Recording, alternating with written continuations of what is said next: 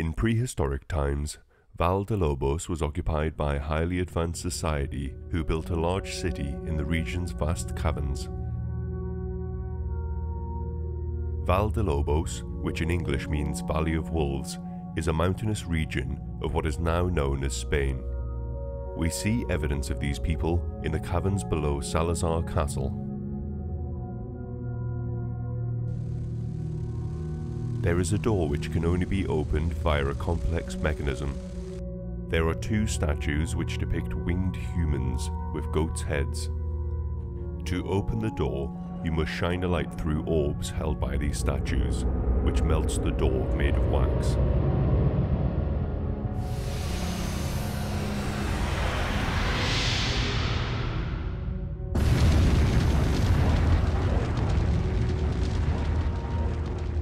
The switches which activate the lights are accompanied by reliefs which also depict these winged creatures. The door itself is marked by a Los Iluminados insignia. As a side note, the statues are based on ones found on the front of the Royal Academy of Science and Arts of Barcelona. We also see evidence of the ancient society underneath the cathedral before the mines, where we see broken columns and structures. On the island, there are cave paintings in the tunnels. The paintings depict human sacrifices. We see a man lying on the ground, being mutilated and having his organs removed. There is a Plaga insignia above this painting, suggesting Plaga worship. What happened to these people is unknown. Their religion was practiced into the Middle Ages by a pagan community. They caught the attention of a nobleman who ruled over the region. He lived during the Spanish Renaissance, when Inquisition had begun to combat heresy in Spain. The ancient religion was seen as a threat to Salazar, and he led a crusade against the religious group. A descendant of Salazar named Ramon talks about this event.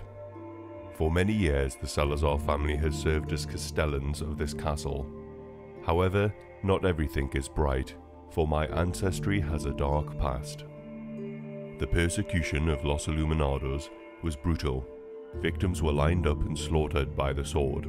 Others were skewered by stakes, which were then ignited.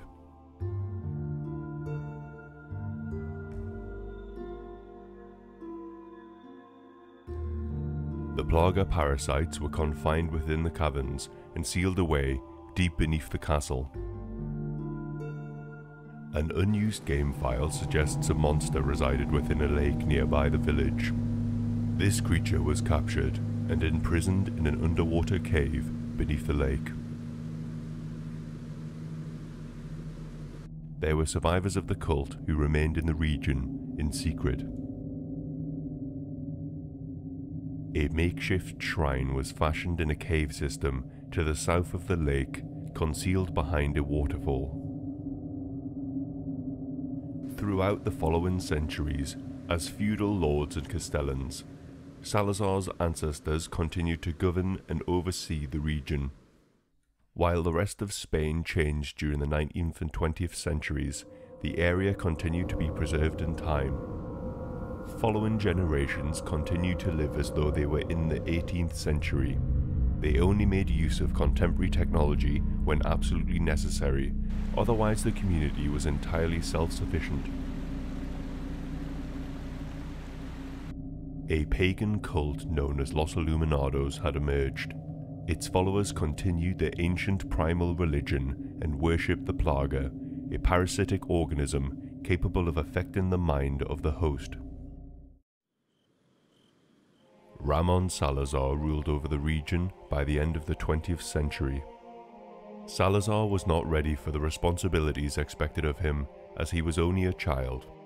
By this time, the villagers had mythologized the deeds of their first lord and saw him as a hero, whereas Ramon, the 8th Castellan, was despised. Salazar, who remained in his castle, isolated from the world, became easy prey for Prophet Osman Sadler, who claimed himself to be the leader of Los Iluminados.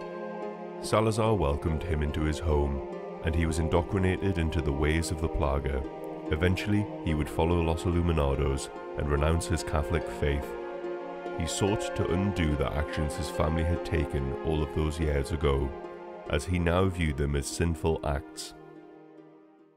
He commanded the caverns beneath the castle to be unsealed, so the Plaga would be liberated once more. Lacking the small army that had originally sealed the tombs, Ramon needed more men. He misled the people of the village, hiring them as miners, believing that they were performing a simple excavation. Sadler brought in a team of geneticists who assisted him in examining the mummified remains of the Plaga. Their goal was to find a small amount of DNA which would allow them to conduct cloning. A few years into the dig, miners started showing symptoms of an illness which resulted in painful seizures. The lab analysis deducted that they had inhaled live spores which regenerated complete plagas within their chest.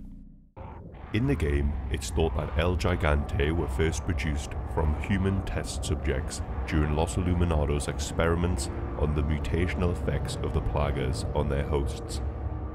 Luis Memo 3 supports this. However, in the trial edition, El Gigante originate from ganados who were prone to fits of rage, ultimately leading to giantism if not stopped.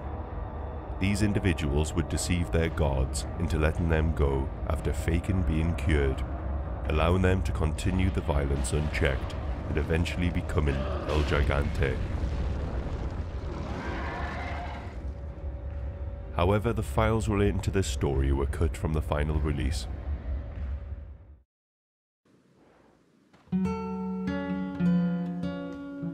In the region's village, there was a writer named Rodrigo. He was given this name by his grandmother, as was local tradition.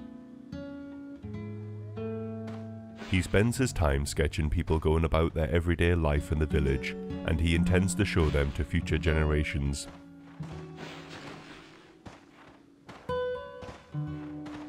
One day, during a holiday, Rodrigo is invited for lunch by a friend. The man is proud of his new job, having been hired to assist in excavations at the nearby castle. Rodrigo is unsure about this, as while he holds the brave tales about the first Castellan in high esteem, he thinks less of the castle's current occupant, Ramon Salazar. As the seasons change, the village celebrates the Harvest Festival. Rodrigo notices the absence of Torres Mendez. It was unusual for the village chief not to attend the festivities. However, Father Mendez also served as their priest, so Rodrigo assumes he is busy conducting vital church work. One afternoon, Rodrigo is accompanied by his brother, who is riding a horse-drawn wagon with supplies for the village. They are on their way to the brother's family in the outskirts, when Rodrigo reminds his brother to attend church service next Sunday, as Father Mendez has an important sermon.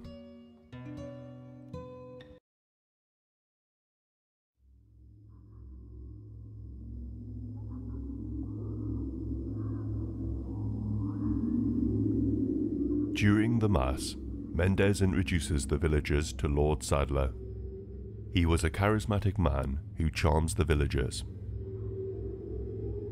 As days and weeks passed, people became converted, submitting themselves to a baptism-like ceremony.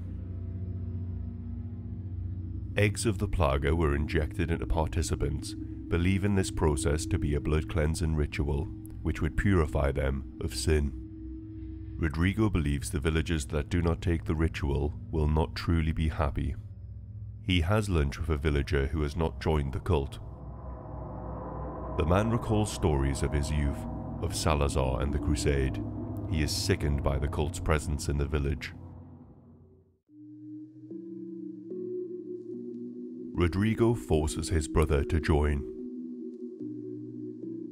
During the ritual, Rodrigo's brother cries for him to save him. Rodrigo did nothing, believing it was crucial that all villagers go through the ritual. Later, other villagers begin forcing their family members to take part in the ritual, an act they believe will save them.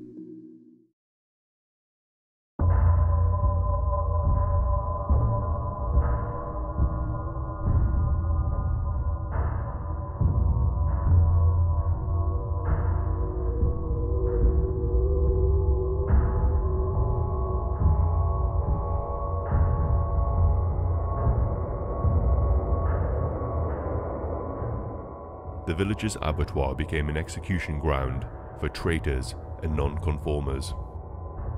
In the note, Village's Last Defense, Mendez says, "There is a building used to enlighten betrayers, just beyond the point where you get off the lift." The location he's referring to is the Slaughterhouse. Inside the abandoned slaughterhouse, also referred to as the torture shed in Brady Games Guide, there are crates, hooks and chains.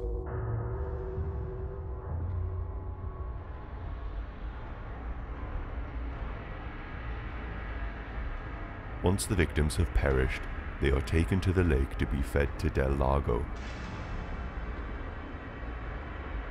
We know it was fed by the disposal of corpses, as Leon S. Kennedy sees a pair of ganados dump the police officer's corpse into the lake.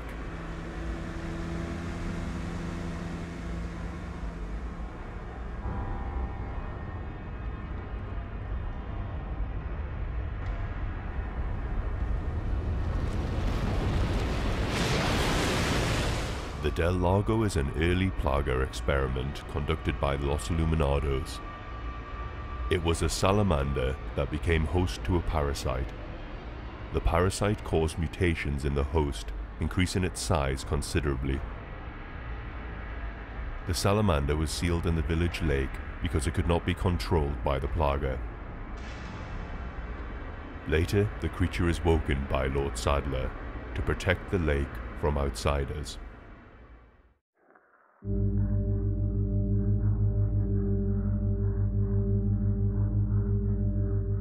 The baptized suffered severe chest pains, resulting in vomiting blood just days after the injection. This affected children the worst, causing severe nerve damage, triggering violent seizures. None survived. Rodrigo writes that more of the adults are becoming emotionally impaired. He says that some days he does not eat at all. He wanders around the village aimlessly, murmuring to himself and swearing underneath his breath. Later, he too begins vomiting blood. The villagers are slowly becoming ganados. They blindly follow orders given by Sadler and his lieutenants to kill outsiders.